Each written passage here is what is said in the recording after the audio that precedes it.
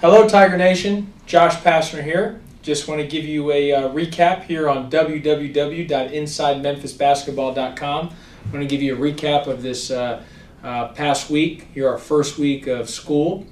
All the guys really did a nice job this week. Academically, socially, athletically, we really had a good week. We just got done with a good weightlifting session as well.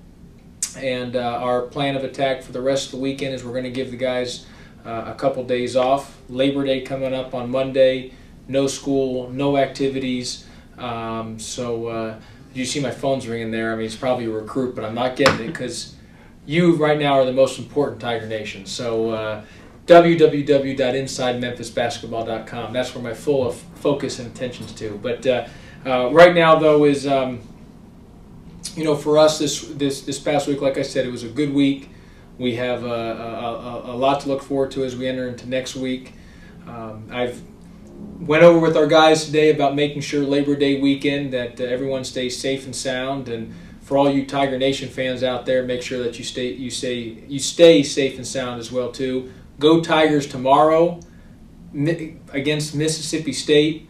I'm predicting a win. I'm just telling you, I'm predicting Coach Porter gets a win in his first game. Go Tigers, go Tigers, go Tigers. I'm going to be glued to the TV set. I'm so excited about that. And can't wait for the season to get going. But enjoy football season first because time flies. Everyone knows that.